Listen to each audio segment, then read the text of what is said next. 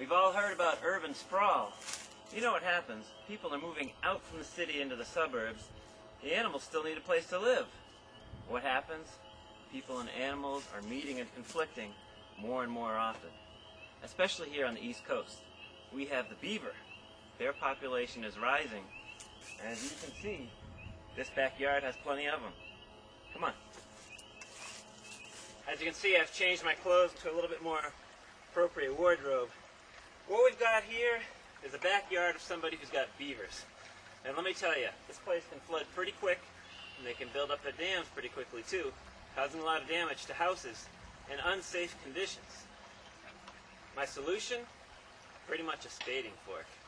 Now, it's not very high tech, but I'll tell you, I had a consultant come out here, or the homeowner did, and they said that you can't fix this problem here. The land is too flat.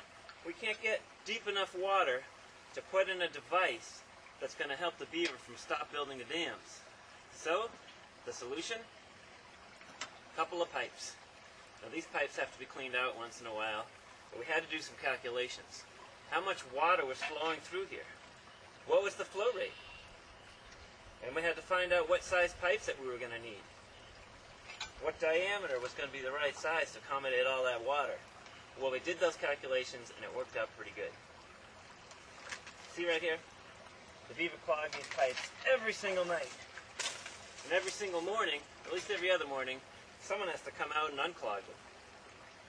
That's nature. But then a question came up in the design of this simple device. Would it be better to have two separate pipes? Or would it be better to have one large pipe? Well, we tried one large pipe, which would have been more efficient economically and simpler. But guess what? It turned out that the two smaller pipes were much better designed. Here's why. The beavers, in order to clog a large surface area pipe, needed big sticks.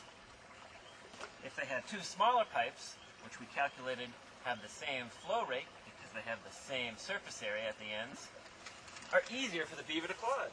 They just take a few little sticks, a tuft of grass as you can see, and they've clogged it. Their job is easier, and so is ours. A simple solution, but it did involve some calculations. The net result of all this work, Beaver and I are getting along just fine.